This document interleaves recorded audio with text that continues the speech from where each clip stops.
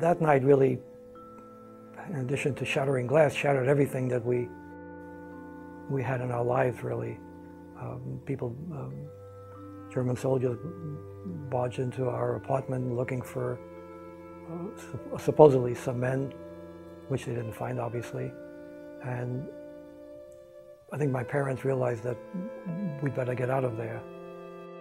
And actually, on my 9th birthday, March 1, 1939, my brother and I got smuggled into France.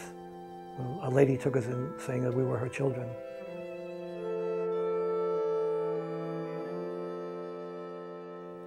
And after a few months, we got shipped to a home in the outskirts of Paris. There were probably several hundred children there.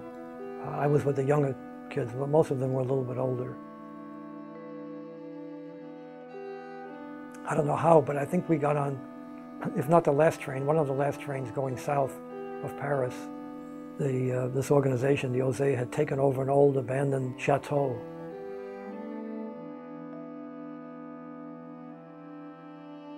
And the kids all worked. We had to clean it up and get it ready to bedding appeared somehow. I don't know who did all this, but there's several hundred people, young kids, stayed there. Word came out that some children were going to the United States. And I think we got on the list because the U.S. had decided, out of their own goodness of their heart, to take in about 250 Jewish refugee children. But they wouldn't take anybody who was over 15 years of age. And my brother was about to be 15. So I think that's the reason we got on the first transport. We took off in June of '41, and we landed in Ellis Island like everybody else. Actually, it was just about a week and a half before my brother turned 15. So we just barely made it insofar as he was concerned.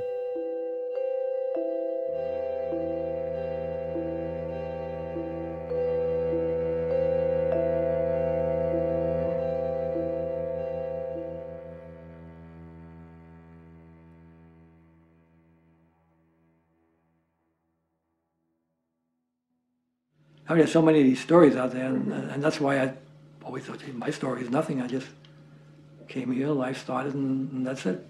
Artie is this one here, Art Kern. He's the one you really, I think, would enjoy talking to, because he keeps up with everybody, all the people from Europe, where they are, and he traveled back there, and he's got much more interesting stories than I do. Oh, I don't know. Yeah, it's true. My friend Art Kern, and we've known each other for like 66 years or something like that. yeah, March 1939. Right. So you actually met in Europe? France, yeah. Mm-hmm. We were on the same children's home. Yeah. But he's older than I am, so But much better looking. much better looking. Right. I'll just show you some things. This, for instance, is the list of children for the kinder transport from Austria to France. And if you notice, I'm on here, Kernberg Oswald. That was child number 20. Okay, he was the second transport. Some of my friends are on here, and this was the initial list that was made up, and it is called the urgent cases. And on there, my brother is on here too. See, Kernberg Fritz, Kernberg Oswald, but they didn't take him. Okay. My brother was 13, and they wouldn't take anybody who was 13 or older, so I wound up going to France, and he wound up staying in Austria and eventually being deported with my parents and gotten killed. And I came to France with 50 other kids from Vienna. We were placed in this cloister, and most of the kids were moved to a place called Chateau Laguette, which was run by Baron de Rothschild.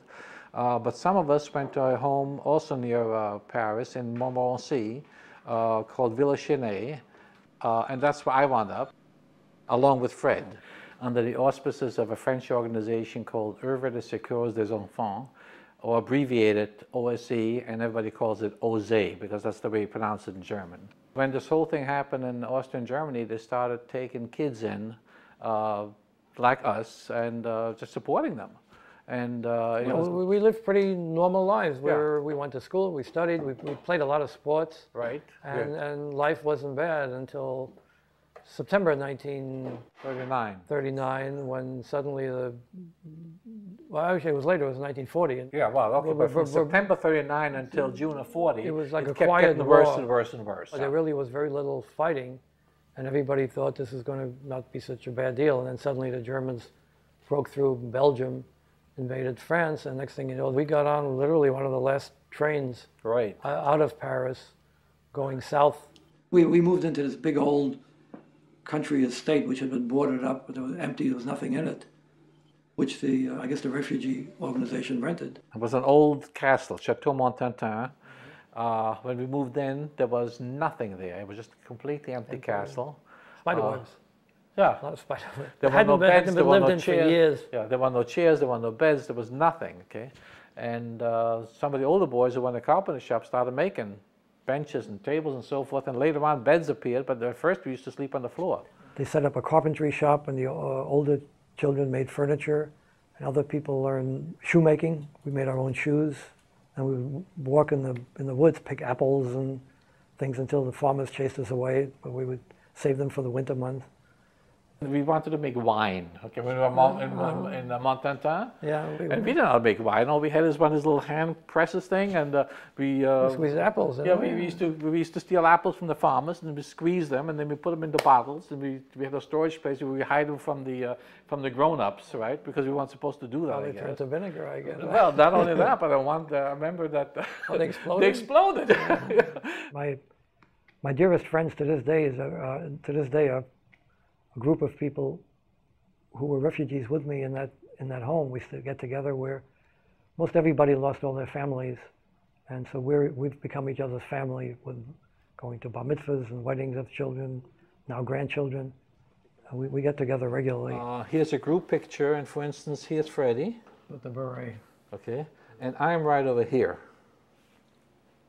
The last year in France was tough because there was not enough food, there wasn't enough clothes, people had the shoes. If you didn't have shoes, you had to get these sabots, these wooden shoes. We made them. It was tough, and we were glad to leave France because we knew that our parents were deported. Like my parents were deported in February of 1941 from Vienna, and well, my father died in Germany. Your father died when we were Montmorency, because I remember when he died, we were the whole camp was mourning for your father, right?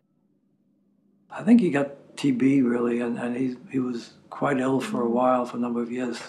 We never really, to this day, don't know how he died, whether his illness killed him, or if the Germans finally just said, well, we don't want to be bothered with sick Jews. It was tough, and then some of the parents who had fled to France wanted to get the kids back, so kids went back to be with the parents, and some of them were deported. They were all deported. If they turned 16, the French would say, "Well, you're enemy aliens. You were Germans," so they turned all the older kids into internment camps. When the José recognized that these kids were really in life's danger, they started taking action to get the kids out. Okay. Eventually, the José just disbanded their homes and tried to hide everybody. And well, we left in 41, right. But in 42, the Germans took over all of France, and that was it. There was no more Vichy government. Right, and that's when they started picking up a lot of kids, and other kids got killed in these from the homes. And they got permission through various ways to send about 1,000 children to the United States. But they only got about 250 out. What the Americans wanted, they wanted the younger children because they were easier to place. But the José tried to get the older ones out. So the first transport had a lot of 14 and 15-year-olds. And I was supposed to be on the first transport, and 2 days before they left, they told me I can't go. Why, I don't know. But I was taken off the transport. Interesting, this girl over here, she was supposed to also go on the first transport with me and also was taken off. But I made it on the second one, and she never made it, and she eventually got deported. The luck of the draw. Yeah, most of these kids were deported because they were the older ones. Most of them got killed. Most of our families got murdered over there, so we've become each other's family, in effect. That's how most of us feel, that we're sort of like a family. I know Art better than everybody except my brother. Now here's a list of the first transport to come to the United States. And that's all the children who wanted first transport, and Fred and his brother are on here. Bergman, Stern, yeah, Siegfried Jamner, Julius Jamner, and it gives a little bit of history. Fred born in March 1st, 1930, and Jay in July 25th, both Germans. And says your father deceased, mother Ida J. in Milan, Italy, brother Isidore Jamner lives in New York, stranded in France. I could have sworn Jay was on here. Is this Jay? I think that's Jay, isn't it? Yes, looks like him. Yeah, yes. that's Fred's brother on the first transport. We left in May of 41, and Vichy France didn't get totally taken over until I think it was like August 42. So it was another 15 months afterwards that children were being recycled in and out. I remember for days on end, I would sit right at the bow. I don't know. Yeah, this is the stern, that's the bow. My feet over, there was a thing there, and I would sit and watch this go up and down. We went like steerage all the way, but I think we went third class, but we ate second class so we can get a little. I don't know, when there was food, I ate it. It was really a terrible little crummy ship, but it did make it across, and seeing the Statue of Liberty was a thrill like so many immigrants that I'll never forget. And we came to America, and I didn't speak one word of English when I came here. The main thing I remember when we came, my aunt and uncle picked us up and we stopped for a chocolate malt. I never had tasted anything like so wonderful in the whole world. It was just unbelievable.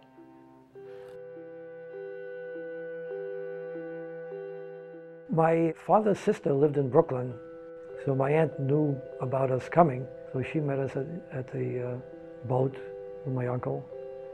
She took us in Borough Park, Brooklyn. And this was the end of June.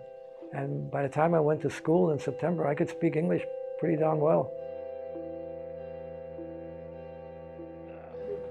My mother had written, she got stuck in Italy in Trieste. Trieste is a city where they speak German and Italian. And my mother had blue eyes and blonde hair, and she passed as a Germanic person, and she spent the war in Trieste, survived the war. And we got a letter from the Red Cross that my mother had sent out, that she had survived. She was in a building, had been hit by a bomb, and she was in a hospital, and had written to my aunt in Brooklyn saying, "Are my children with you? And if so, what can we do?" So it took about 8-9 months more. She came over in 1946, late 46. It was not a reunion. I couldn't speak to her. I could only speak English. And she spoke about 5 languages, none of which was English. It was very strange. My mother couldn't work, of course. She really wasn't healthy yet. She had shrapnel in her from when she was in the building that was hit with a bomb. And it was just unbelievably difficult. After my brother went into the Army, I got my first job. I think I was 13 years old. I took over his grocery route. And to this day, I haven't stopped working. The only easy time off was the 2 years in the Army. The rest of the time, I've been working ever since. Famous Montauk Junior High School in Brooklyn. And I am over here. A lot of people can't pick me out.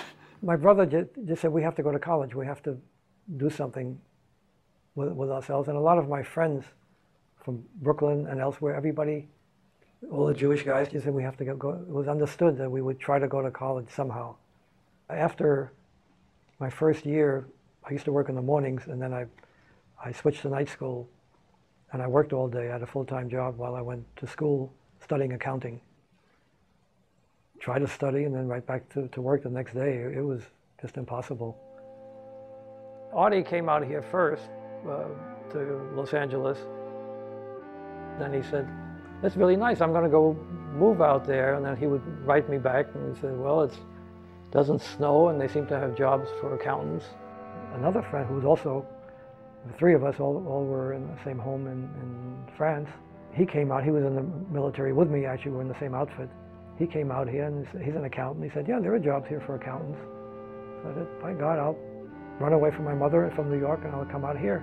When I got out of the Army, I just put my duffel bag in the car and came west instead of east. And we all made our lives out here, and they all have children and grandchildren. I was then just turned 25.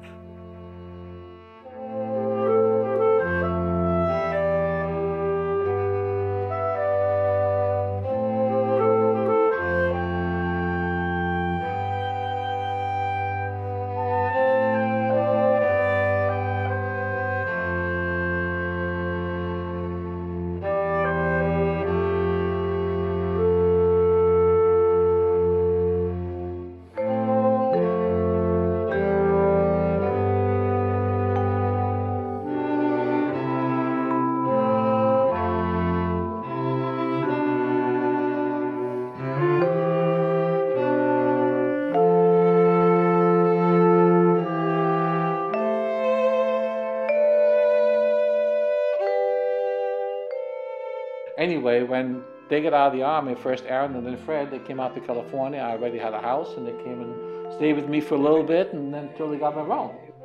I was a managing partner of a CPA firm for about 30 of those 40 years. Built up a really nice firm, had a wonderful career, and life has gone really very well. And now we're both retired. We had a very nice life. Both of us sent our kids to college, and I had 3 kids in college at the same time. And I really had a very nice life, which I don't think it could have happened anywhere else except in America. Isn't it nice? It could be photographed. It's funny, we made an offer on another house, which was like an old house, but it added on. 2 weeks later, we came up again looking at other houses, and we realized, this may not be so bad. We ran back here to look better. We made the offer right then and there. It was unbelievable luck. Best move I ever made.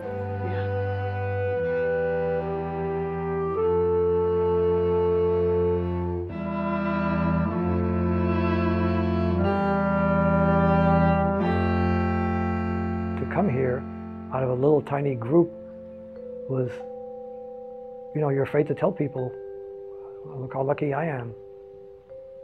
I don't think I'm alone in that feeling. And none of us ever talked about it. When I get together with my friends, my closest friends, the 2 who brought me to LA, they lost all their family, parents, siblings, everybody. The nicest people you ever want to meet. The wonderful parents, grandparents. And we talk about our time in France, but they all have wonderful senses of humor. They're happy, outgoing. But inside, I know we all have a little shell, I think, that we're still, whether it's guilt or feeling of still being a refugee in a strange land, I really don't know. This is the translation that I made of the last letter my father wrote, written on the day of my bar mitzvah. But I translated it into English. How did it get to you? Who it was written to Switzerland. To Switzerland? Yeah. And then forwarded to... And forwarded to me. They were already deported to Poland, Opola, 19 October 1941. They were already in a ghetto.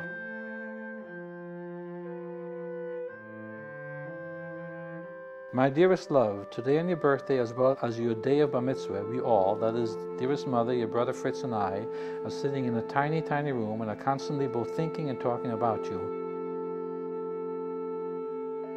Our total longing and thoughts are only addressed at you and you alone, and our deepest wish is to be able to be together with you again in peace and in joy.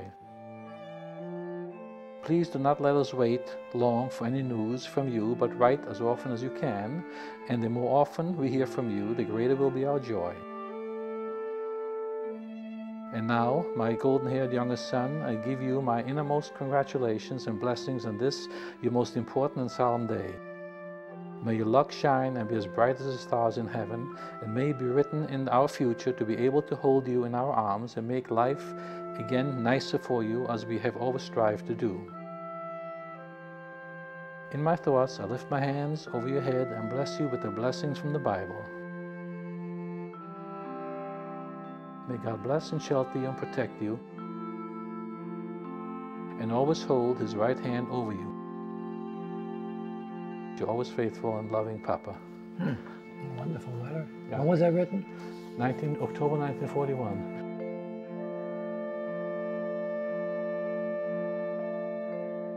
This is all the children from France Who were deported. who were deported. Many of them Such a we knew. beautiful book. They actually say where they went to, where they went. About transport to Auschwitz and transport, so and then forth. they have little stories of the kids. and Yeah. it's just heartbreaking. You see beautiful kids, how well they're all, middle class, but dressed nicely, decent people.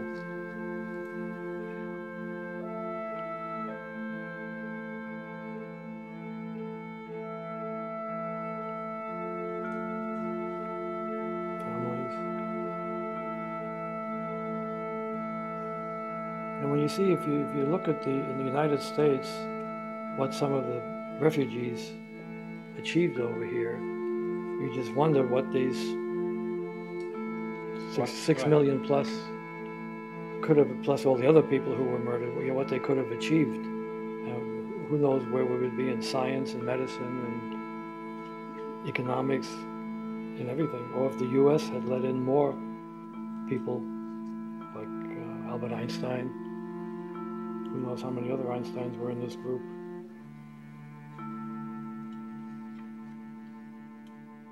And these are just from France, forgetting about from Poland, where there were... And these are only the ones where they could find pictures of. Right, most of them they never could.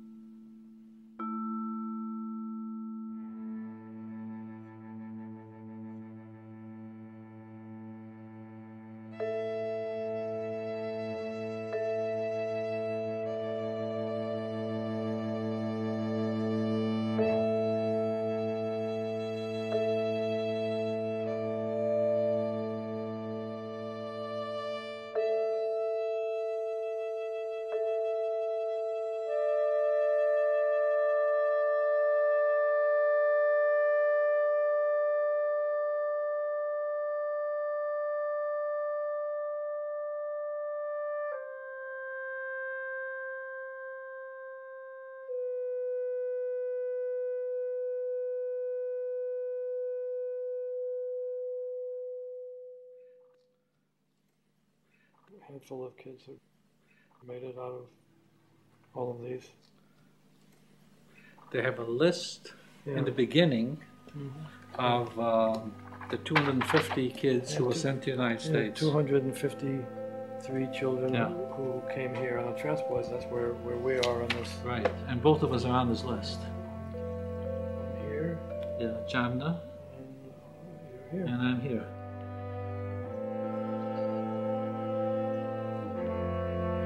Hey, fellow, we made it, didn't we? Well, somehow, yes.